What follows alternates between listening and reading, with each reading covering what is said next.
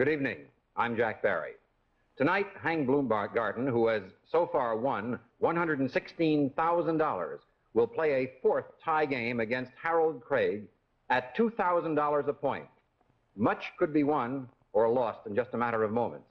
To learn the outcome, let's meet our first two players as Geritol, the high-potency tonic that helps you feel stronger fast, presents 21. Back for the third week, Mr. Harold Craig. And returning with $116,000, Mr. Hank Bloomgarten.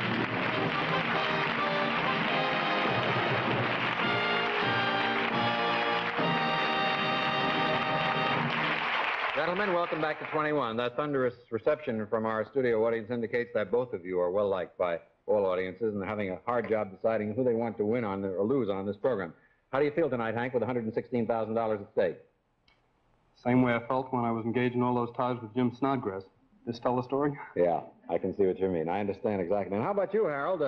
Your first fling here at television, and you come from that small town upstate New York, Granville. Much excitement up there? Oh, yes. We've had quite a hum up there. A hum? More excitement, I believe, since last year's carnival, perhaps.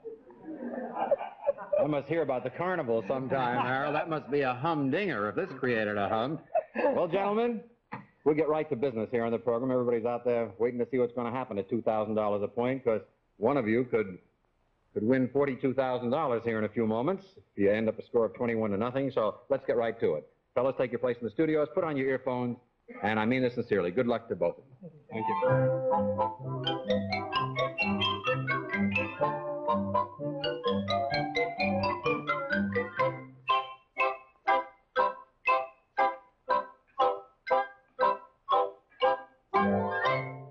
Neither player inside the studios can hear anything until I turn the studios on with these switches, nor can they see anybody in the studio audience or hear the applause. I'll turn the studios on right now.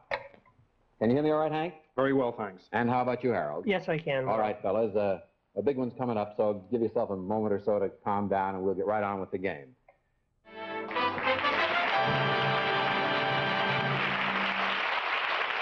All right, Hank and Harold. Hank, I'm going to turn your studio off the air. Once again, it's at $2,000 a point. Your $116,000 is at stake, and I'll get back to you in a moment.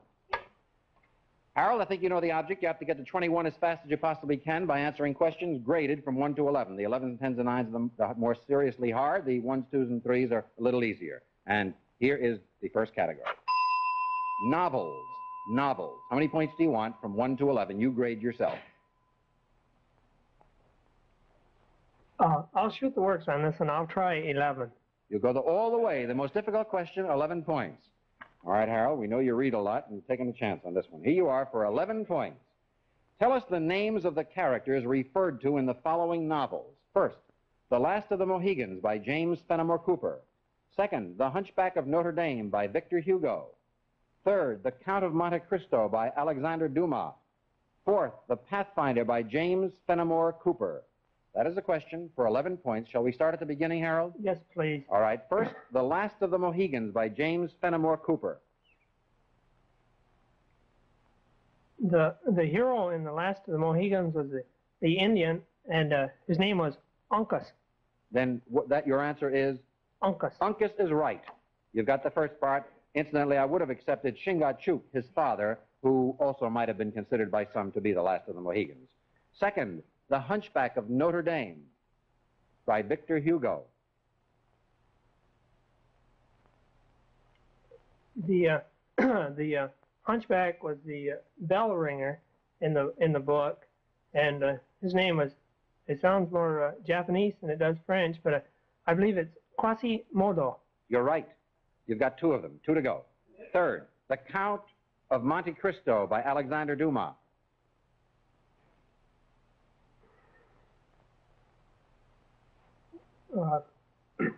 The Count is he's a fellow who had all the trials and tribulations, and he's quite a swashbuckler after a while, and his name was Edmond Dante.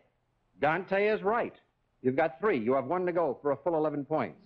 The Pathfinder by James Fenimore Cooper.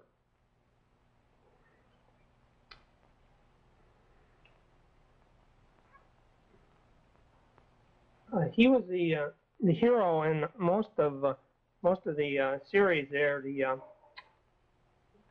leather stocking tales, and sometimes called Hawkeye, but his real name was Natty Bumppo. You're right for a full 11 points.